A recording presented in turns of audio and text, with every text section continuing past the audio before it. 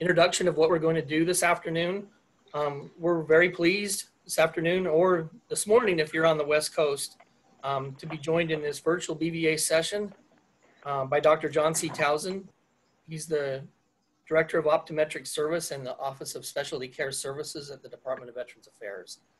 He's here to provide a brief overview of the status of VA eye care, and the vital role that optometrists play in general eye care clinics and in the outpatient low vision clinics.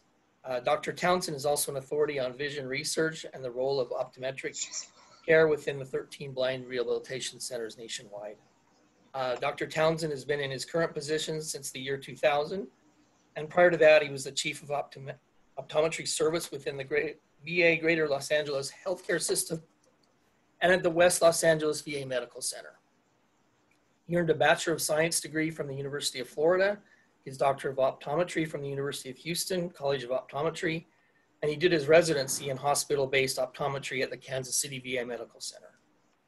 Following Dr. Townsend's remarks, we anticipate some time for questions. So if you'd use the raise hands function in Zoom, I will call on you to unmute yourself and ask your question, or you can use the chat function to ask the question.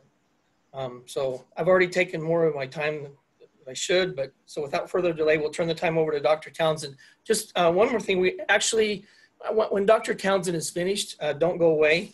We have also have a short presentation and some interactive exchange with a couple of our representatives from Orcam Technologies. So we'll introduce them a little bit further after that. So go ahead, Dr. Townsend. Thank you for your patience today, and thanks for everybody that's present with us. All right, well, thanks to you. I appreciate the invitation, and I thank Ms. Gernhardt who got me back on, and I'm glad that everyone can hear me. So I'll just get started. I'm going to really start with some of the FY19 data and then give a verbal update about where we are in FY 2020. One of the things that you probably are already aware of is that all enrolled veterans are eligible for medical services. That includes preventive healthcare services, optometric services, rehabilitative services, and surgical services. In FY 2019, there are over 9.21 million enrolled veterans, and during that fiscal year, 6.43 million veterans used care at the VA or in community care. So that's a great number.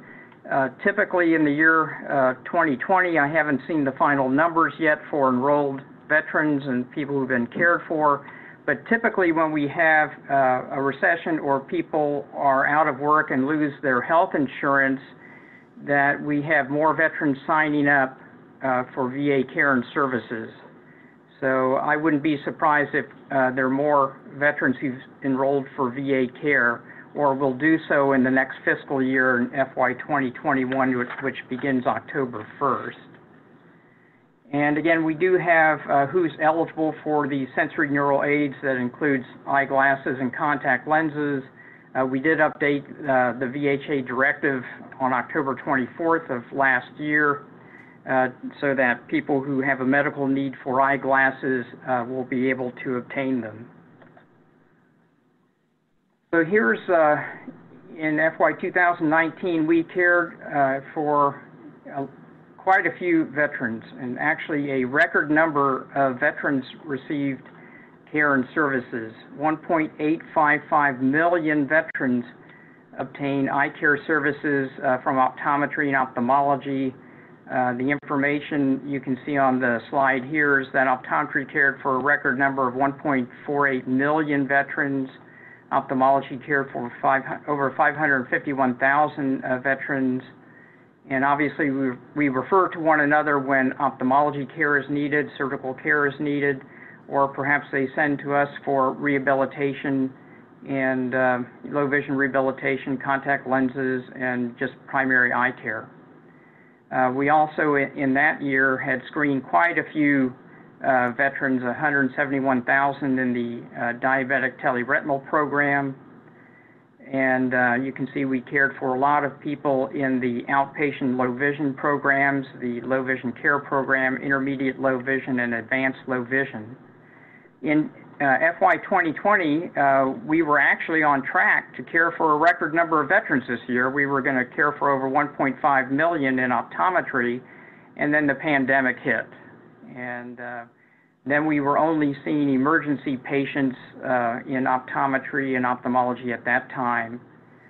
So, but we have gradually reopened as it's become safer to do so, and also having adequate personal protective equipment. As you know, you have to come into the VA for care and services. You have to have a mask, or you'll be offered a mask before entering a VA facility. We also have a lot of cleaning and disinfecting that's going on. The best estimate that I have right now, looking at some information for 2020, is that combined optometry and ophthalmology will probably care for about 1.25 million veterans. So that's, you know, quite a bit less than last year. Optometry will care for a little over 1 million veterans, and ophthalmology over 410,000 veterans will receive care. The teleretinal program, because it requires face-to-face care, that was also, patients weren't coming in for that. That was shut down until it was safer to do so. We're probably going to see, you know, quite a few less, probably over 92,000 veterans from this time last year. Looking at the low vision rehabilitation that's being provided, we're going to care for over 15,000 or 16,000, excuse me, veterans this year. About workload about 73% of what was in FY 2019. Here's just looking at the eye care workload. I didn't put in for there. There was over 1.75 million pairs of eyeglasses provided to veterans last year, and we're probably on track to provide with prosthetic service about probably about 1.2 million eyeglasses before the fiscal year ends. And you can see that we've been quite busy. Unfortunately, there's only so much we can do through telehealth. We've done a lot of telephone consults, some video connect, but because we use specialized eye equipment, that can't be replicated in a video examination. So about 95% of our patients need to have a face-to-face examination. This is the optometry workload. I'd mentioned it's going to be significantly less at the end of this year, and I have a feeling that in fiscal year 2021 it will be quite a bit less even than this year, because we had about 5 months of normal patient load before we ended up having restrictions on people coming into the clinic. The telehealth program is still quite robust and has actually turned into the eye telehealth screening program. And we're now screening not only for diabetic retinal disease, but also for glaucoma and macular degeneration. And we're only looking at people who are at high risk for vision loss, trying to get them into the VA, so that they can access VA care and services. You can see that we did quite well with the diabetic retinal exam. Actually, the VA is the highest in the nation with over 87 percentile. Last year it was 86.67, and now it's 87.32 achieved year to date. So we're actually the highest in the United States of any healthcare organization. Just taking a look at prosthetics contracts and how many eyeglasses were provided last year, you can see it was over nearly 1.76 million pairs of eyeglasses. Through August of this year, VA provided 1.12 million pairs. Contact lenses last year was over 21,000, and we've done over 18,400 through August of this year. The CCTVs, you can see there's 25 devices were provided, and this year through August it's 1,789. Also the optical aids for the blind, we provided over 60,000 this year, nearly 84,000 last year. And then the lens implants after cataract surgery, there were a record number of over 75,600 provided last year, and through August, it's over 45,000. So obviously all the surgical procedures were impacted also during this time when it wasn't safe to perform these surgeries with the COVID outbreaks. And, in optometry, we do the majority of the low vision rehabilitation along with other rehabilitation specialists, with Blind Rehabilitation Service in partnership with them. And we cared for over 22,520 veterans last year, and with outpatient low vision. And so far this year, we've done over 16,400 visits. So that's not too far off. We're about 73% of the patients we were able to care for last year.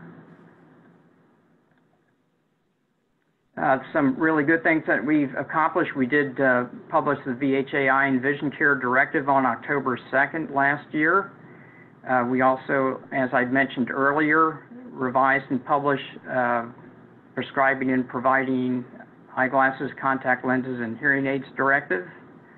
Also working in partnership with the Vision Center of Excellence with clinical recommendations on how to care for patients who have brain injury. And also making sure that we track them in the DeViver so that they aren't lost to long-term follow-up. And as I had mentioned briefly earlier, the teleretinal imaging screening program that was just for the diabetic patients has now expanded late this fiscal year in August and September to screening for patients at high risk for glaucoma and macular degeneration. And the VA has been a leader in telehealth, and they had actually increased the RVU values in January before we had this pandemic and relied so heavily on telehealth. So the VA is still leading, doing virtual care. You probably are already aware of Secretary Wilkie's 4 major VA priorities of customer service, Mission Act, electronic health record modernization with Cerner, which will be a multi-year process, the business transformation so that we can have a better supply chain of products and PPE and other devices that are used in daily clinics. And then Dr. Stone has his 3 priorities, which are to restore trust, create a learning environment, and to modernize systems. So the modernization effort is multifaceted, and it encompasses everything that I just mentioned. The modernization has 10 top things it wants to achieve. The first is to commit to zero harm and become a high reliability organization. They're streamlining VHA central office, and they're reorganizing, and so optometry and ophthalmology will be in the surgery integrated clinical community and being realigned at central office this year. There's a lot of different things looking to eliminate redundancies and unwarranted variation across clinical and operational service lines. And that's part of these integrated clinical communities, of which there's one for rehabilitation that Blind Rehabilitation Service is within. Also, with the Cerner, we're going to have the electronic health records that'll be from when they're in the DOD to when they transition into the VA.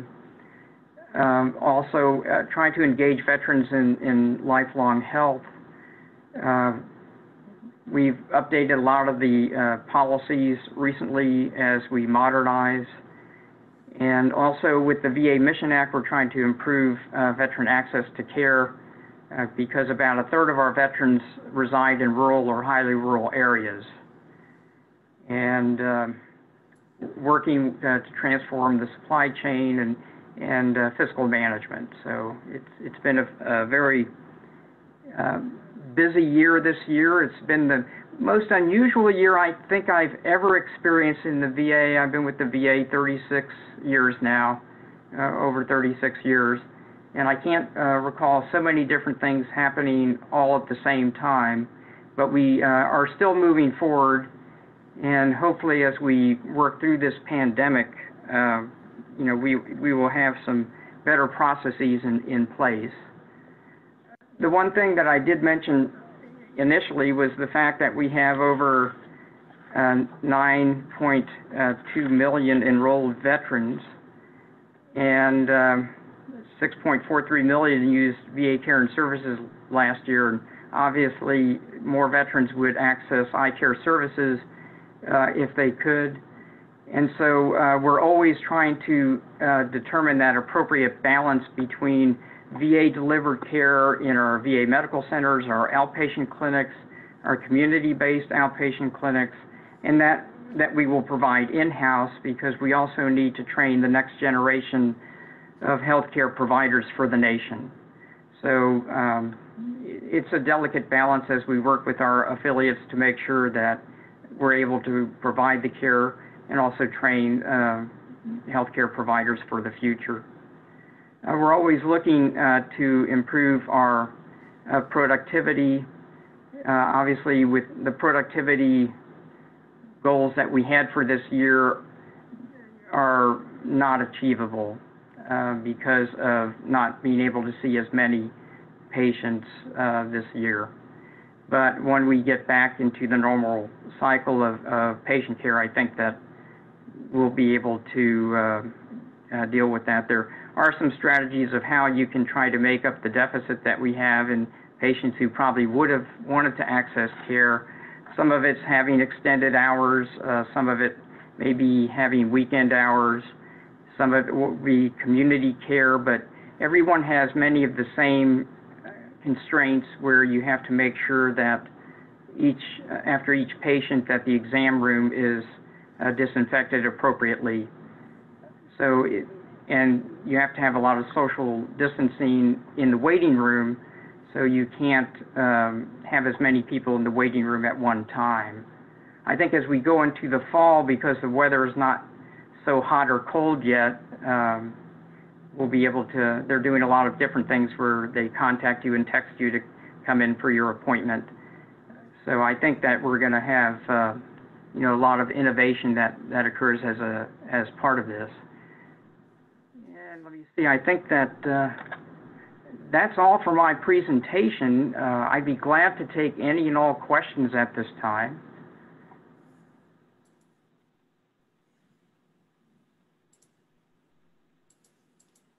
Does anyone have any questions right now? Hey, Stuart, this is Paul Kaminsky. Okay, go ahead, Paul. As far as bioptic lenses, is the VA gone to bioptics that are somewhat less noticeable than the ones that gave out in the past? The ones that they wear, spectacle-mounted ones? Yes. I would assume that they're still using those, but they also have access to some of the newer electronic devices that are out there if it meets the veteran's needs, and they have to receive the appropriate training on the use of the device and care of the device. Yeah, because the last set of bioptics the VA gave me were basically they sit on the outside of my glasses, very heavy, very ugly looking. The ones that they gave me in the Navy basically sat inside my lenses, and you could barely see them. But somebody else decided they wanted them more than I needed them, so somebody stole them on me, and haven't been able to get them replaced for the last 15, 20 years. Oh.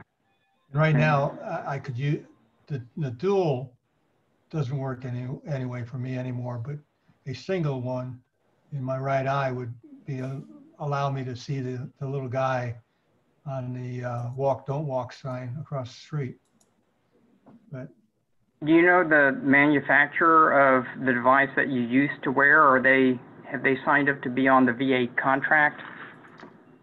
I do know who manufactured them, but no, I have not asked them if they are on the system. I guess I could do So that. if they were to be on the system, then there would be, the VA would be able, we'd be able to prescribe it more likely than not. You wouldn't happen to know a Dr. Townsend optometrist in Virginia Beach, would you? No, I don't, unfortunately. As a matter of fact, the Dr. Townsend in Virginia Beach was the one that gave me the bioptic lenses, which allowed me to basically stay in the military for another, gosh, almost 10 years. Yeah, he was my first introduction into low vision aids. All right, well, I like the name. Okay, thank you very much. All right. Oh, I don't see any raised hands, but does anybody else have any questions that you could maybe just unmute yourself and go ahead and ask the question?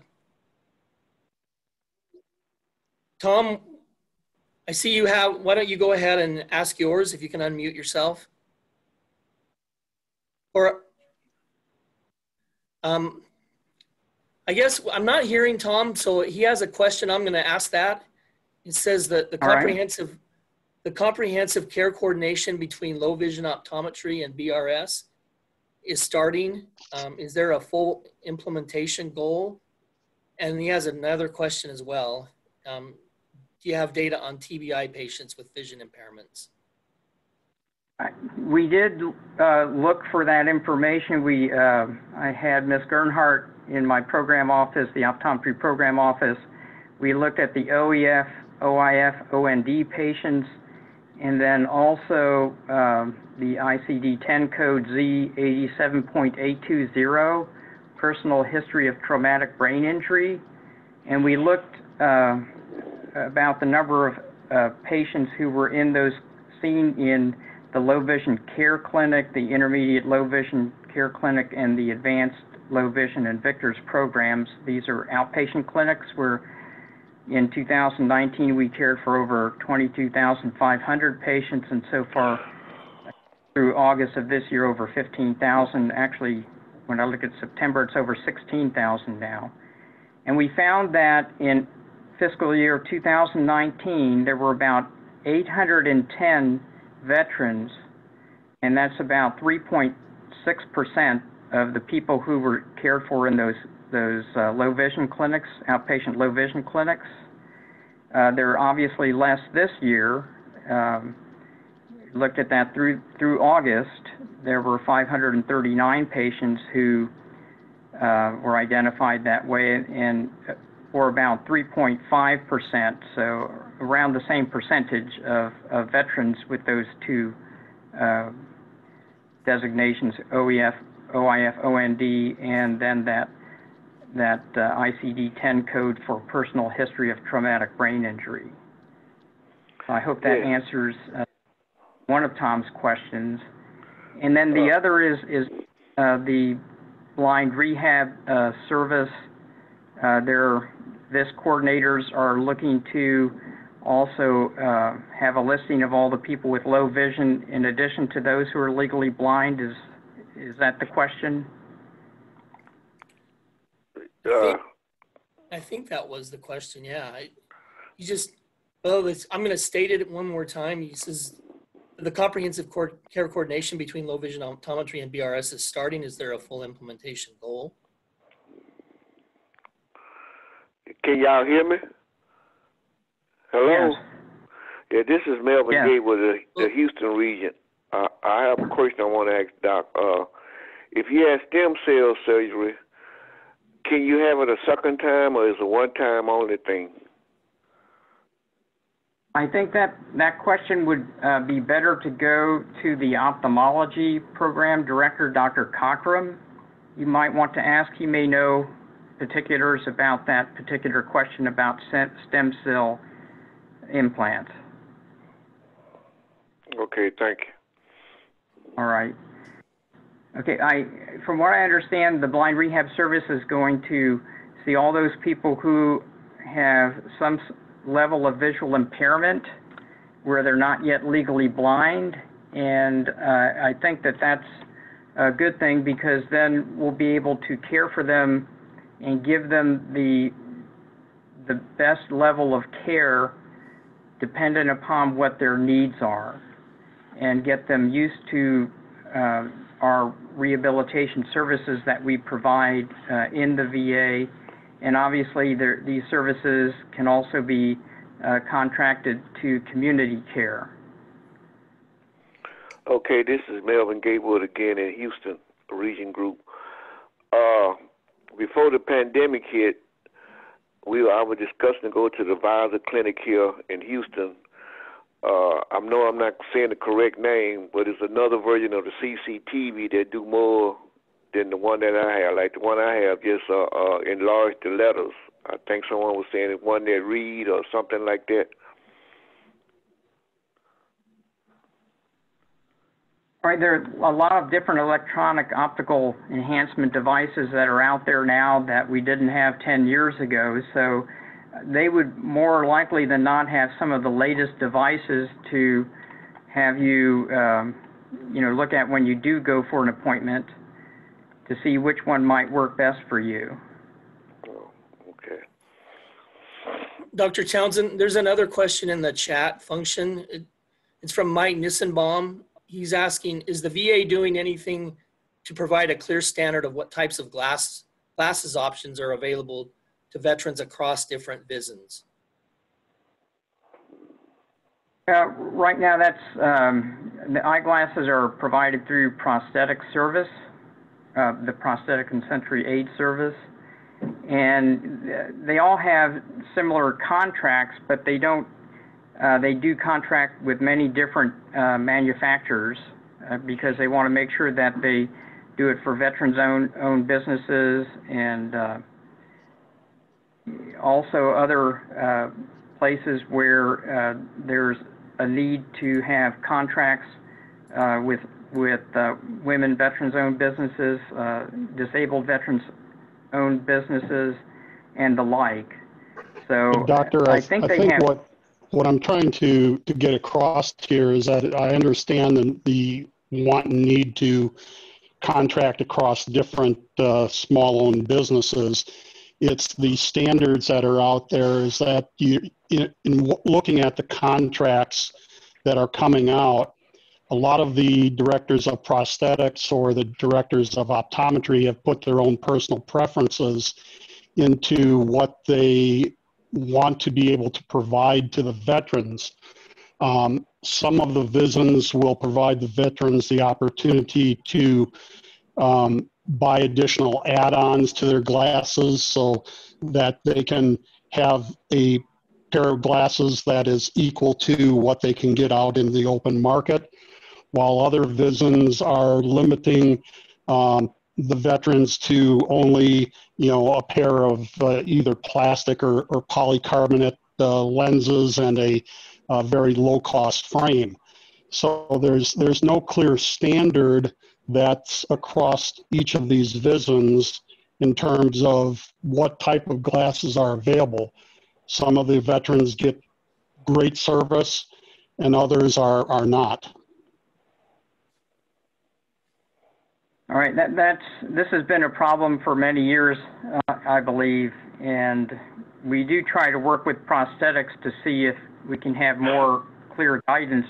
My understanding is that it's preferred for them to provide at no cost to the veteran what's written in the prescription if it's medically indicated. So it's part of that medical indication which I think is causing some of the variation in people's interpretation of that. And I can tell you that there's been quite a bit of discussion with prosthetics about this issue because there is the variation, as you mentioned.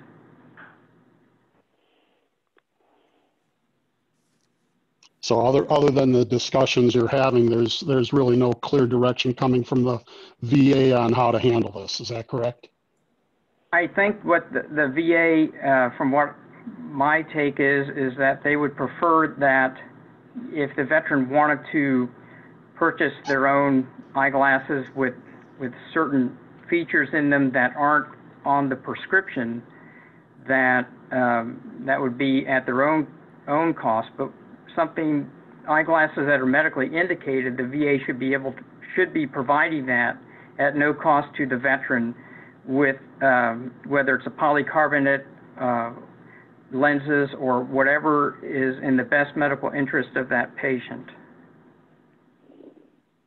Right. I think the option here is that a lot of the VISNs do not allow the veterans to buy those additional things that they may want to satisfy their own desires out of their own costs. Yeah, and I think that's what there's been that struggle there because I think from what I hear from prosthetics when we talk at central office, they would prefer not to have these add-on sorts of things because they may or may not be medically indicated, and that being paid for at VA expense. Right. But if the veteran is willing to pay out of their own pocket, wouldn't that be acceptable? Oh, yes, and you should be able to get a copy of the prescription to take to whomever you would like to purchase any and all eyeglasses on your own if that's what you would also like to do. So we probably have time for one more question. There is one thing in the chat function that I'm not sure if it's a question or just a comment. It says, when you discuss visual impairment in the TBI population, you need to include visual perceptual deficits. I'm not sure if it's being asked or if it's just a comment. Can you address that, Dr. Townsend? Could you repeat that again? Sure. It's when you discuss visual impairment in the TBI population, you need to include visual perceptual deficits. It was a comment, not a question. Oh, okay. That's yeah, something there are functional addressed. Go ahead. Yeah, go ahead. Yeah, there are people can have damage, and then their ability to their visual perception is impacted. As you know, the ICD-10 codes and things like that, the definitions of low vision by WHO, they don't really get into the visual perceptual deficits, but I know the VA optometrists are very aware of a lot of them, and also everyone in blind rehab service caring for veterans who have visual impairment, because it goes beyond just visual acuity loss or visual field loss or double vision. Hey, Stuart Kaminsky, can I get a clarification on something from Dr. Townsend? Dr. Townsend, did you have, when you're talking about the low vision people, not the legally blind, are they going to be included into the VISP program itself? That's my understanding, is that they're going to, track those patients more closely. That's my understanding. You might want to talk with Ms. Sandlin about any details about that, because she's the one director of Blind Rehab Service. She's the one who would be implementing that. But I think it's so that we don't lose these people as they start down the road where their vision could become gradually worse over time or sometimes suddenly. So I think it's good to get them into that level of vision rehabilitation that they're going to need in order to function the very best and have the most independent activities of daily living, so that they can manage more for themselves if they can. And I think that's, we do have, I think in the VA, the premier program in vision rehabilitation. I always thought that's what the Victor and Visor program was for. Yeah, and we also do low vision care in an eye clinic. We also have intermediate level where there are certain activities that veterans can be trained in using devices and things like that. But then they also, we've done some, I know Carolyn Ehrig has done some low vision at CBOCs through clinical video telehealth. And, you know, they've been able to reach more people who might not come into a VA medical center or a visor program as they have up in Buffalo, New York, in order to receive those services. I think that that's something that with the telehealth that we need to see how much more we can introduce people to vision rehabilitation care and you know, try to meet some of their needs that we can if they've already been seen by a blind rehab center or a visor program, and try to keep them functioning as well as they can and come back in for additional care and services when they have that need. Well, Dr. Townsend, thank you very much for spending this time with us today. Really appreciate it. It's been very informative, and thank you for taking the questions. Hopefully we can have you back again sometime, maybe even in person at a national convention. All right, that would be great. I'd be glad to meet with everyone again. Thank you so much. And if you want to stay on, we're going to have just a little bit more, so don't anyone go anywhere. I'd actually like to turn the time over now to our representatives of OrCam Technologies. We have with us Michelle Mendez and Lena Lee.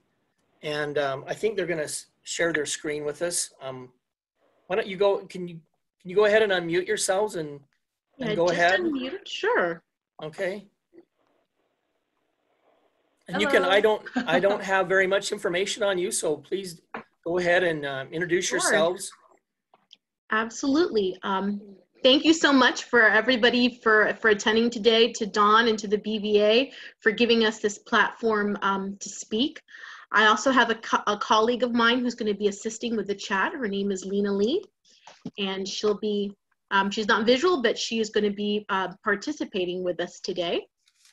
And I just want to introduce, for those of you who are not familiar with OrCam, to share, you know, what we are. So I'm going to go ahead and share my screen here. Are you all able to view my screen? Yes, I believe so. Okay. So what OrCam is, and let me go ahead and move this out of the way here, is we are a leader when it comes to AI-driven innovations that change people's lives. The goal for us is to provide independence to our users. Many of you may be familiar with the MyEye. It's our flagship device. It's the device that we have had for several years. Just recently, we have come out with the latest version of the device, which is MyEye Pro, which I'll be demonstrating it to you shortly.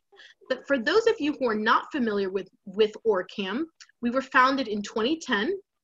We are headquartered in Jerusalem, Israel. The founders of our company were the founders of a company called Mobileye that bring you the anti-collision technology that many of you may have seen in automobiles. So what we have become known as, is an innovative wearable handheld device that increases the independence for individuals who are blind and visually impaired. And in 2019, we're very proud that we were noted as Time's Best Innovation or Invention of 2019. Currently, our device is available in 25 languages and in over 50 countries. We have a strong relationship with the BVA that we really value.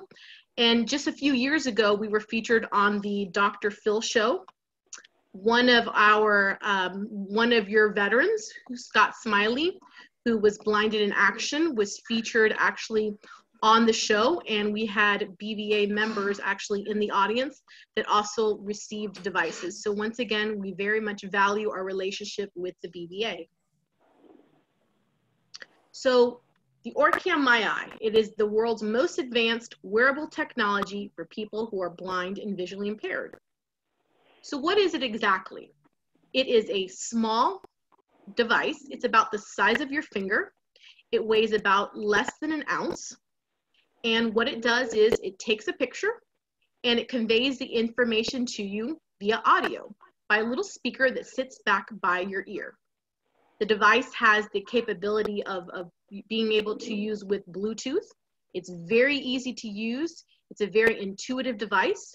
And I'm going to go into a little bit of a demonstration on the device here in just a moment. So what does the Orcam My Eye do? Well, we're known for, and its main function is reading text.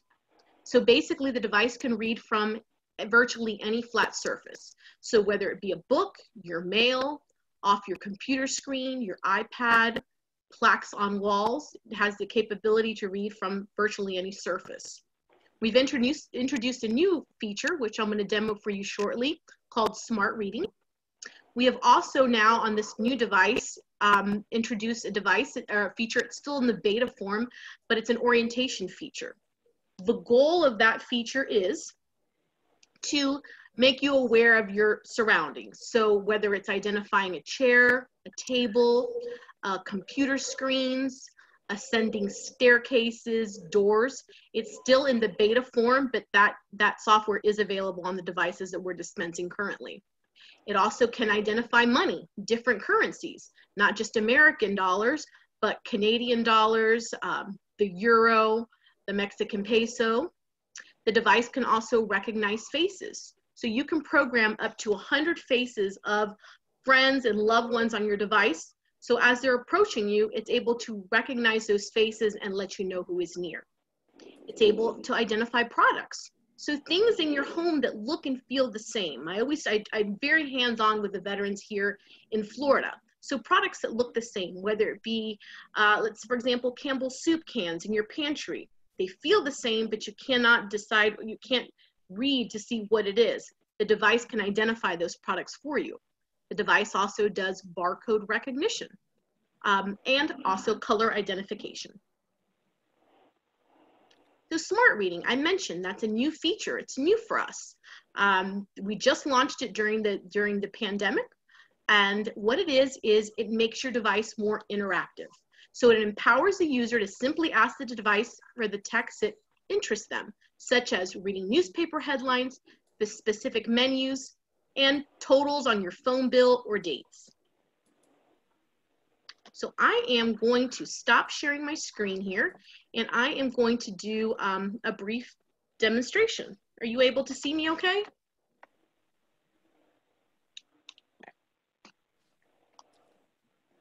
So we know that the Orcam is mainly known for reading.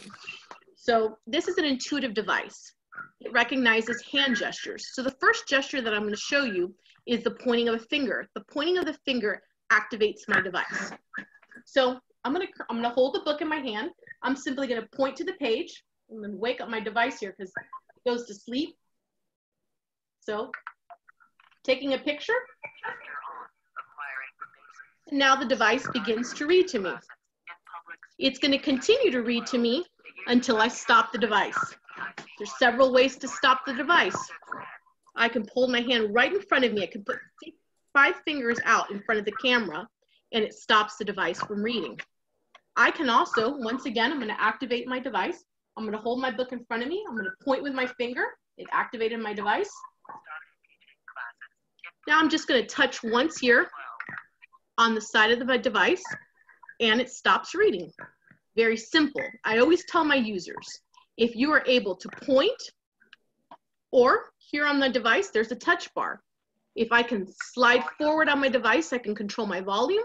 If I can slide back, I can reduce my volume.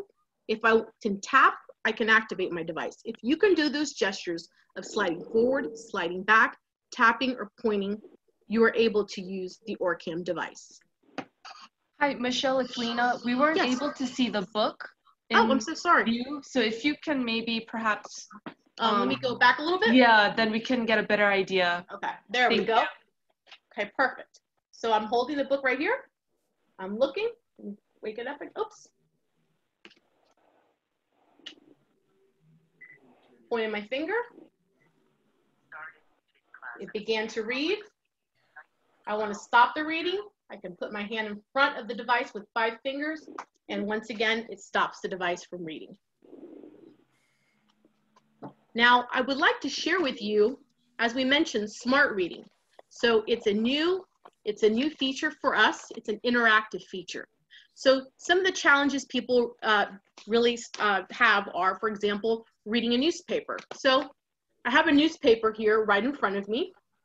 I am going to hold it, and let me see if you can see the newspaper here. Okay. I am going to double tap on the side of my device. Smart reading. Please wait. Oops. Looks like my device is having a little issue here. Let's see. OrCam by eye version 9 is ready. Just a moment. 74% charged. Smart reading.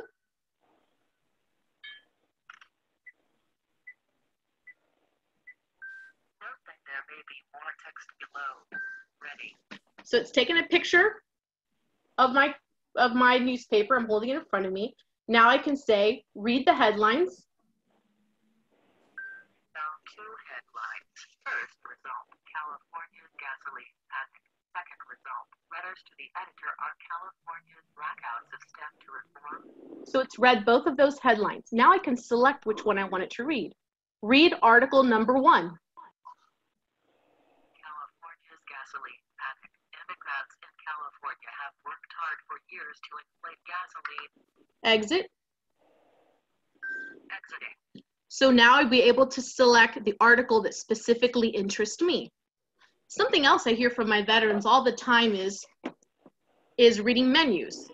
The OrCam currently reads menus, but how much easier is it if you're able to ask it specifically what you want to read? So I have a menu here in front of me, and I am going to go back a little bit here. See? I don't know if you can see it, but I'm going to hold it in front of me. Oops. Touch to order. Jackson, 24 hours. Just a moment. Smart reading. Note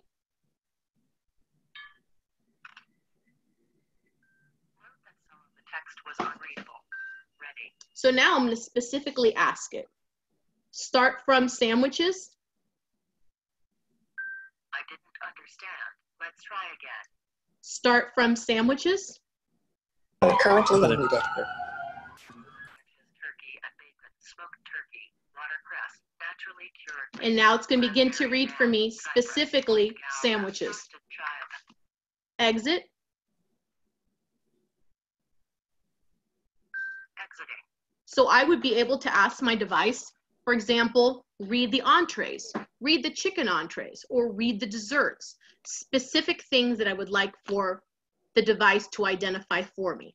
The same way that I do that, I could look at a bill and say, read the amounts, or I could say, read the due dates.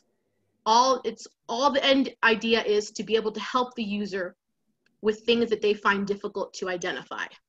So I am going to temporarily stop sharing my screen here. Or share my screen.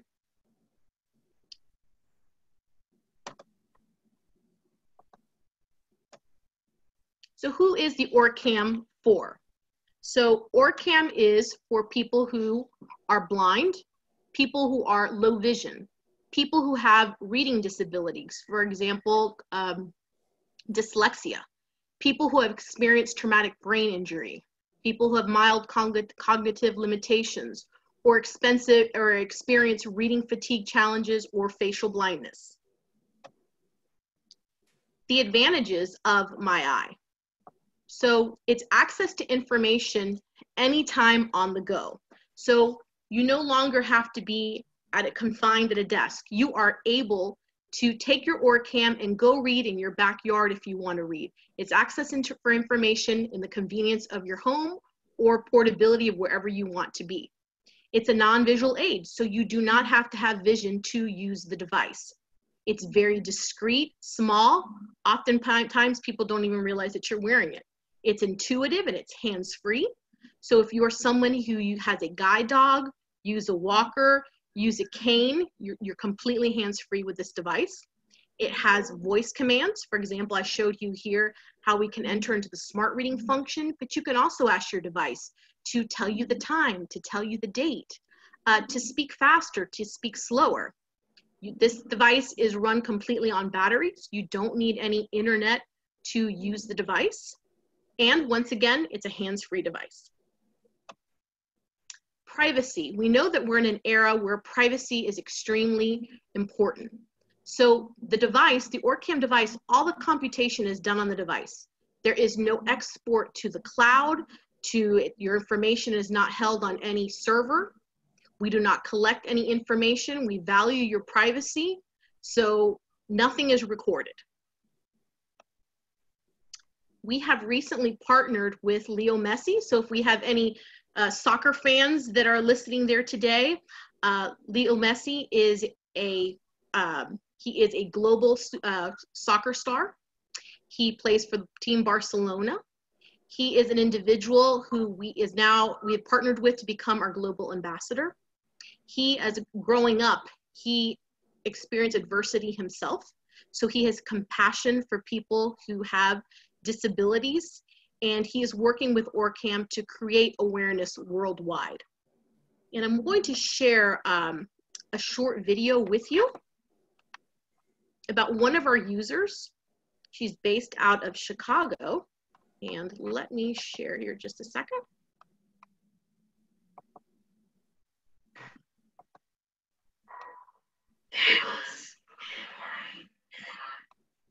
Oops, excuse me.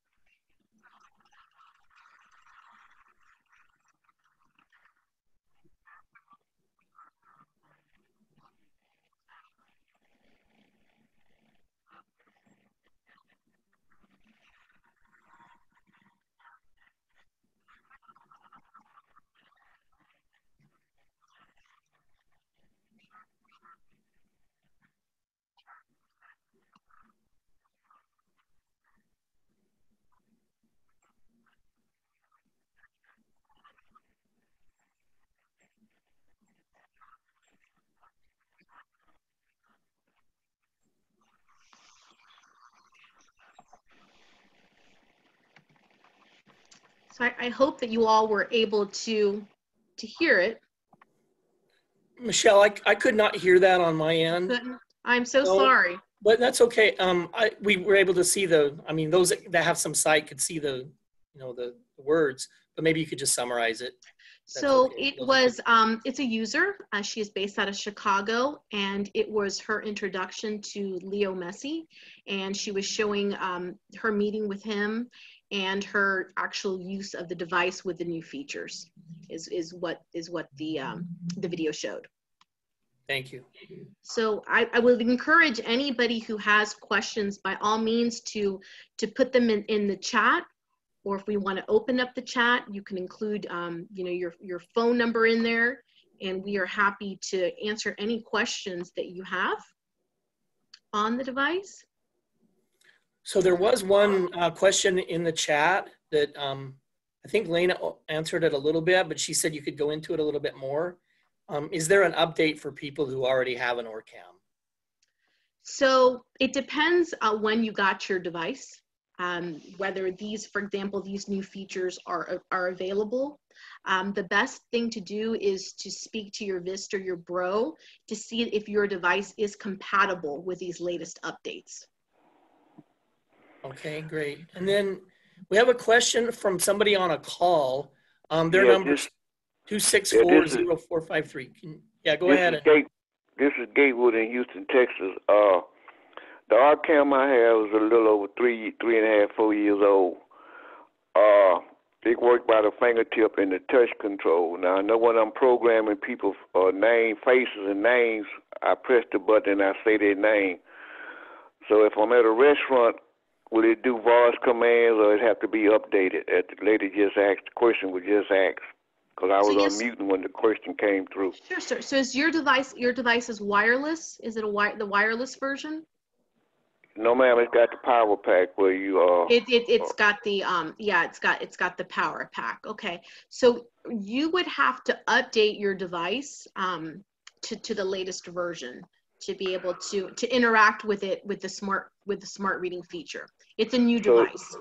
So, in other words, the one I have now, I would have to put it on the shelf and get a brand new RCam? Yes, sir. Yes, sir.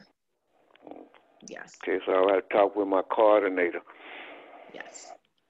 Okay, and I think I saw a question here, I believe, was it in reference to Bluetooth? The device can connect, yes, it is Bluetooth compatible. So you can connect it to earbuds, you can connect it to a portable speaker.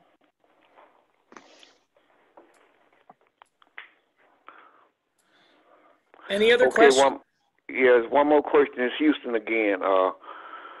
When I first got mine and we was programming it, it was difficult to get it, because one time it said the light wasn't right. So we went outside and it still wasn't act right.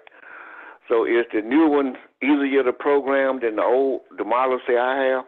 Yes, sir. That's a very good question. And the device has evolved immensely from that version that you have. You most likely have the 1.0 or the 1.5 version of the device, and it is a completely different experience. It's much more intuitive, much easier to work with.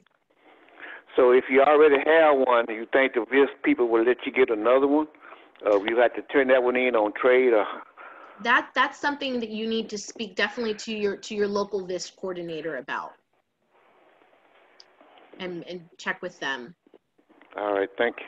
Yeah. I believe we have a raised hand. I think it's from Dennis. Dennis, can you unmute yourself and you can ask the question? Okay, audio now unmuted. Okay, can you hear me now? Can hear you now. Yes. Yep. Yes. Okay. I have the Orcan 2. Uh-huh. I heard you say that they're Bluetooth. You can use the Bluetooth compatible? Yes, sir. Excuse me? Yes, sir. But I was told it wasn't Bluetooth. If your device has been updated to Bluetooth, you are able to use Bluetooth. There were updates. We introduced Bluetooth about 1.5 years ago, approximately about 1.5 years ago, Bluetooth compatibility on the device. So they are Bluetooth compatible. Just from my memory, how do I get updated?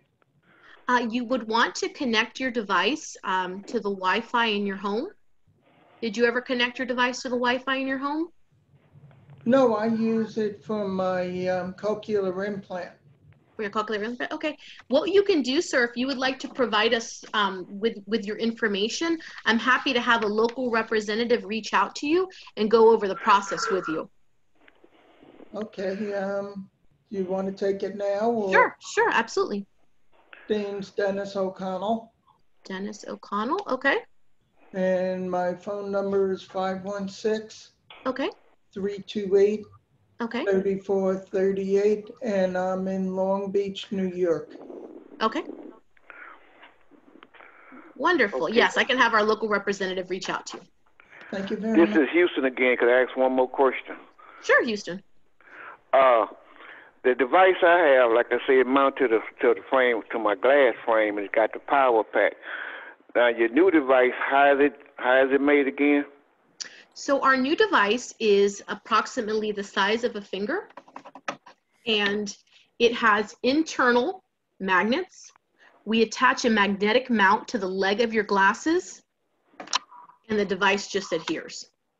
Oh, okay. Just adheres to it. So do it have to have a power pack too?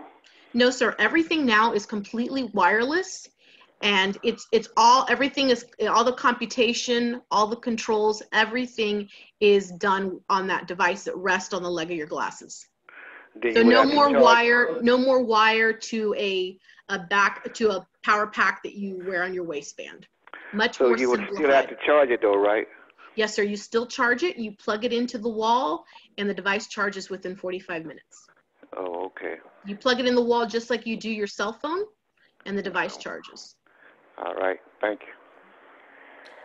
Hey, Michelle, it's Lena. Yes. We have a question from Natasha. Will OrCam do a trade-in? If you are a veteran, you need to trade. Are you a veteran, Natasha? You would just make sure you would check with your VIST or your bro to make sure that you qualify for an upgraded device. But that is definitely something that's up to your VIST or in your bro.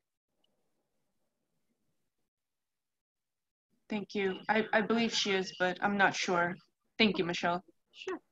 Michelle, Paul Kaminsky from Florida. Hi, Paul. I know you. How are you? Yeah, I'm doing fine. Hey, back to the old issue, replacement parts. How do you get replacement parts? My one pair of glasses, actually I got two pairs of glasses, one of the magnets fell off. On the actual magnetic mount? Yeah, on the glass. Yeah, I can send that out to you, Paul. If you want to give me your phone number, and I'll reach out to you afterwards and get your address, and I'm happy to send you some mounts. Okay, 904. 571. Okay. 6041. Okay. Thank you. You're welcome. So we probably have time for maybe one more question. I can't comment. Or a comment. Yeah, it's Ray Hale out of the Northwest. I've had both models. I was glad to get rid of the one that you tied to a battery pack. It was always getting tangled up in something. But I have thoroughly enjoyed being able to have the one that's being demonstrated today. And I've been to guide dog school where I lost busted glasses and this and that. And I was able to get a hold of my rep, and they sent me new mounts to go on my new selection of glasses. And for me, it's a matter of convenience. I use it when it's convenient for me. It doesn't read street signs for me and all that sort of thing, but you have to be right on top of them. But as far as giving the independence to be able to read text without carrying a large device around with me has been a pleasure. Thank you for sharing that. Thank you so much. Anybody want to ask one more question?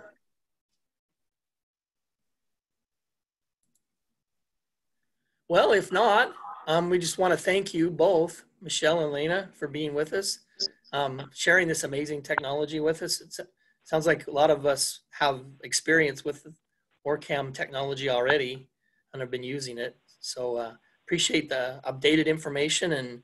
And we do have your contact information. If any of you want to get in touch with one of them, is that okay if we send them to you? Feel free, absolutely. Okay, great. Well, thank you to everyone who's been with us today for both of the presentations.